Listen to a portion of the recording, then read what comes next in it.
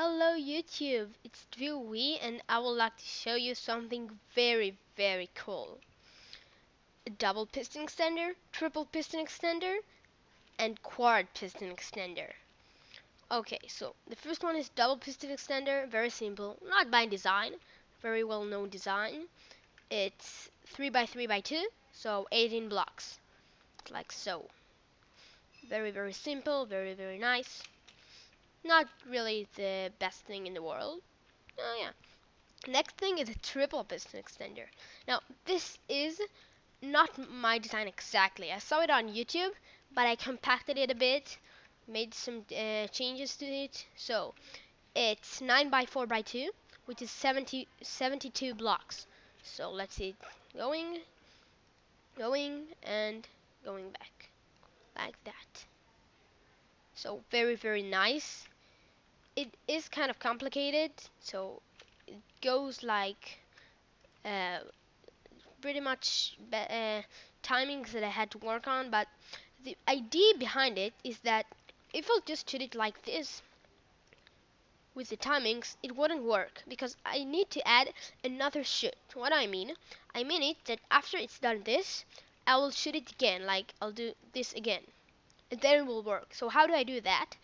I do a falling edge detector, which basically makes the lever shoot again a one-tick signal. And because it's a one-tick signal, it wouldn't fire after that again, because a one-tick signal wouldn't deactivate this torch here.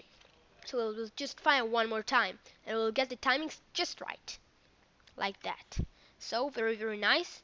The tutorial will be coming soon, but not in this video, because I'm just really excited, and I'm just because of this. This is a quad piston extender. That's all. Four pistons, sorry, works fine, very fast, very fast actually. And it's just 10x4x3, which is 120 blocks, which is, for my opinion, amazing.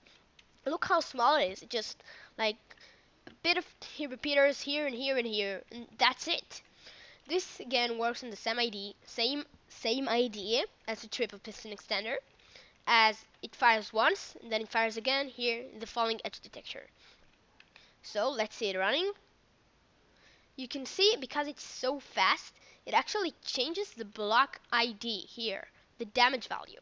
I don't know why it's happened, but I don't know if I'll catch it again on video, but I can try. You can see it's very fast, very compact. I think it's amazing. Here I got it again.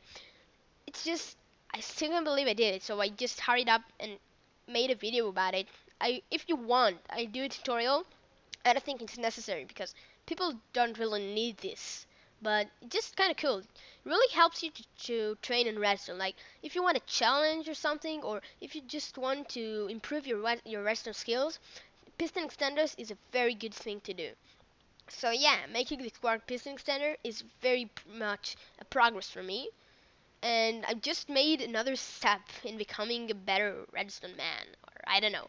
It's just, I don't know how to describe it. It's like, look at it, it's so compact. I really don't know what to say about it.